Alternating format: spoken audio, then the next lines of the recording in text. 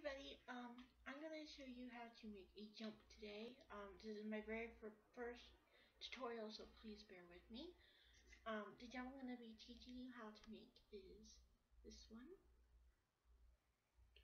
I won't be painting this one today, but I can do another tutorial if you guys really wanted it.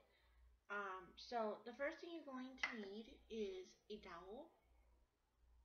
I believe this one is about 12 inches long, but we will be cutting it. Your hot glue gun, which mine is already running.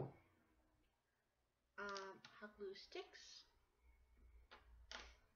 You're going to need 4 or 5, depending how many you want. Plastic shot glasses, little cups, which I believe you can get like a 20 pack at the dollar store for $1, of course. A popsicle stick. Mine already has holes drilled because it was going to be used for something else, but I never used it. Another little dowel that I actually cut up. Some very strong scissors are going to be needed. And just for a size reference, here is the jump. I'll put it back here so you can see it a little bit better. And here is Kong, just to give it an idea. So it's basically a traditional jump, but it can be used for a bigger classic jump. So the first thing you are going to want to do is you're going to want the hot glue. If you are younger, please have me don't help you. These little glasses together, which I have this side, the open side up, so that you can put stuff in here. So you're just gonna hot glue. I'm going to take that off. Hot glue the edge, like that, and just press them together, and then let them sit. It does not take long for hot glue to dry, so sometimes you do have to work a little bit quicker.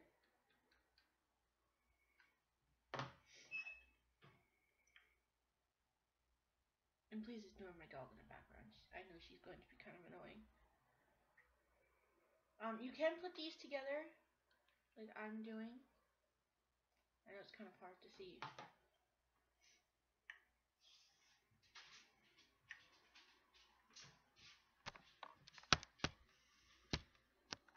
I already have 4 together. I'm moving back a little bit, like so. And I'm just going to put the last one on really, really quick.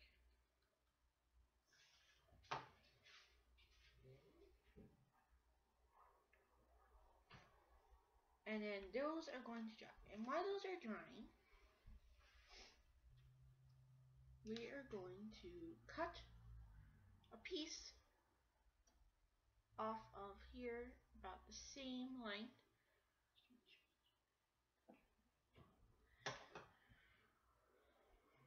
So you're going to want to measure it so that both ends, if they stay for me, cooperate. Once you have it, I like to hold it like this in between my scissors. Again, tough scissors are going to be needed because it's hard to cut this. Anyway, now that we have our 2 side, basically our holding sticks for the pole, done, going to set those aside. And just one last check to make sure. Okay. So you're going to want to leave a little bit of a gap between the sides, so if it's going to look a little small. But trust me, with the hot glue filling in, it'll be fine. Next thing you're going to want to do is turn your cups upside down. Be very careful. Some of them will probably not be held together too well. And then you're just going to want to go there, the middle, down the middle, down the middle, and then on the side. And just take your popsicle stick, and please watch your fingers, and just place it on top of that. It does not have to be perfectly in the middle. As you can see, some of these cups are not perfectly aligned. And it should look like this. Now, it should be fine while it's drying, so we can go ahead and add the side. There are going to be a lot of hot glue strings, but you can take those off when it's all done. You're going to want to take your first side pole, and I'm putting mine down a little bit, so I'm going to do the same thing on here. You're going to want to put it about right here. Sorry, about right there. Just put some hot glue. You are going to have to hold these, so patience is definitely going to be needed.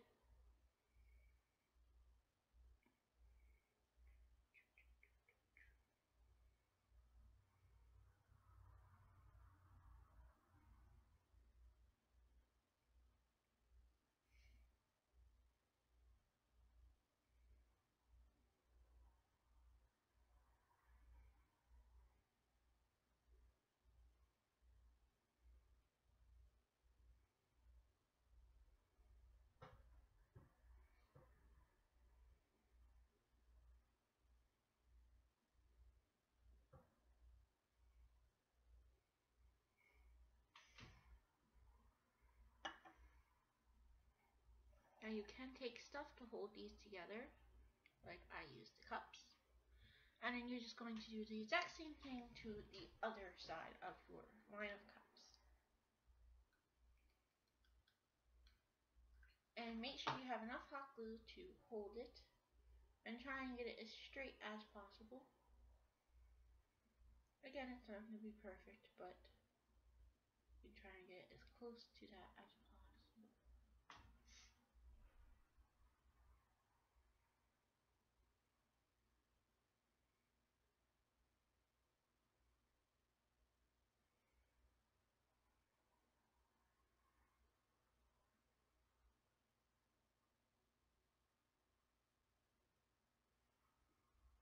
Now you can paint these all beforehand, or you can just leave them natural, the way you get them at Michael's or AC Moore. You can also paint the cups or put something in it like water, or you can get some dirt and some fake flowers or something, which is what I was going to do. Make sure that doesn't happen. They can get stuck that way. And once this one actually cooperates, we'll be in business. Alright. Now, one quick thing before we go ahead and glue the pole on. You're going to want to go back with your hot glue gun and just put an extra little layer if you feel like you need it, like around the top.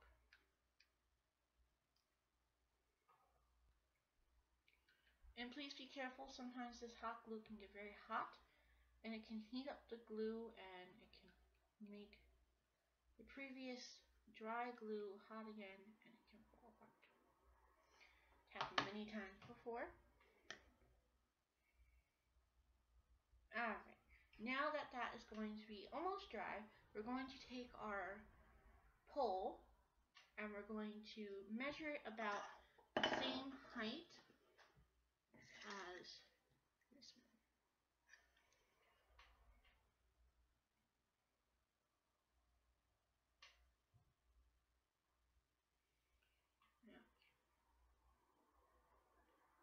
Now that that's done, we're going to take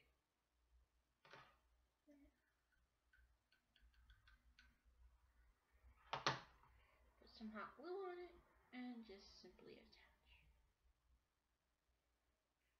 Again, it's going to be held until it's dry. I will skip through some of these parts so the video is not as long.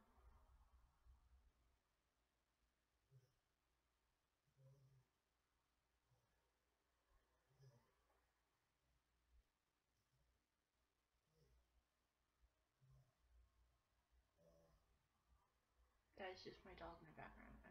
She's going to be very noisy.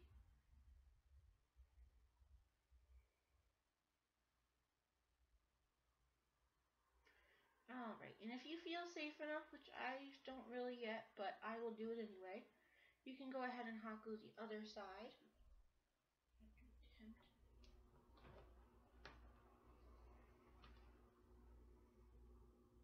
Alright, and you're just going to hot glue this side. And attach.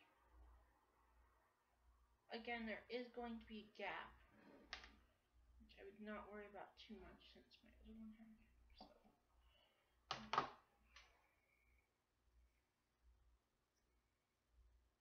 These are somewhat flexible, as this one did come undone a little bit, which I'll go back over with the hot glue. But I did push mine in, so as you can see, this one leans in just a little bit, but I'm going to continue holding it because otherwise the pull will come off. Another good thing to do is just go over it before the hot glue can dry, so that you can get exactly the way you want it. Like mine's sliding now, but I haven't had hot glue on it now, so we'll just place that, bring it up a little bit, and it's good. And then we're just going to let that dry.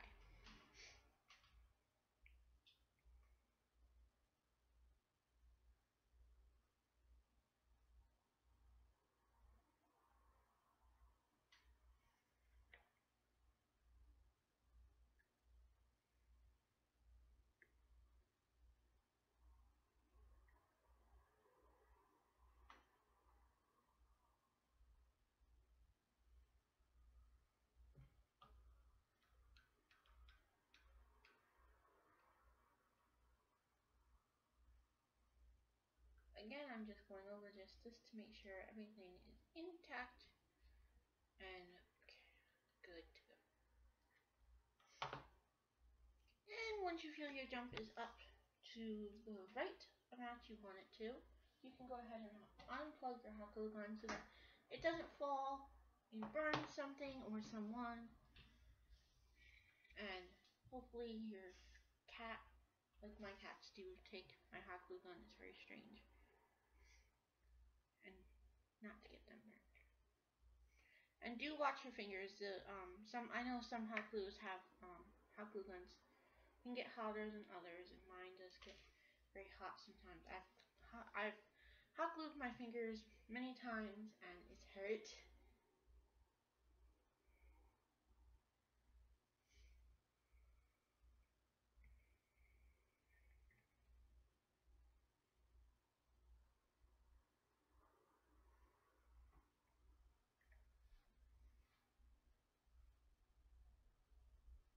Alright, now that our jump is basically done,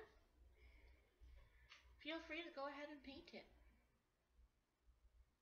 I'm going to leave mine like this for a little bit, as I will paint mine probably tomorrow or later tonight so that I can leave it overnight and dry.